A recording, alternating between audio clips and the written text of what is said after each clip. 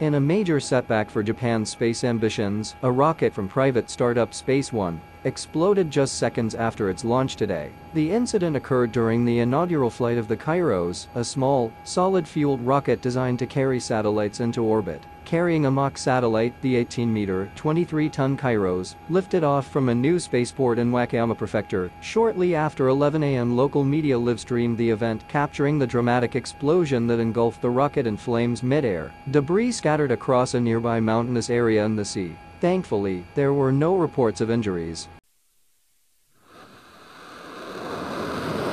Firefighters extinguished a blaze that erupted at the launchpad, and Governor Shuhei Kishimoto of Wakayama acknowledged the disappointment, but emphasized the significance of the launch attempt. The rocket executed the abort command after detecting trouble, Governor Kishimoto said, highlighting a successful activation of the self-destruct system. While the flight only lasted 5 seconds, the data collected will be crucial for future development, according to the governor. This incident underscores the challenges faced by Japan's fledgling private space industry. While Space One aimed to become the first Japanese company to achieve orbital launch, today's events demonstrate the hurdles that lie ahead. Analysts will be closely monitoring the company's response and the path forward for private space endeavors in Japan.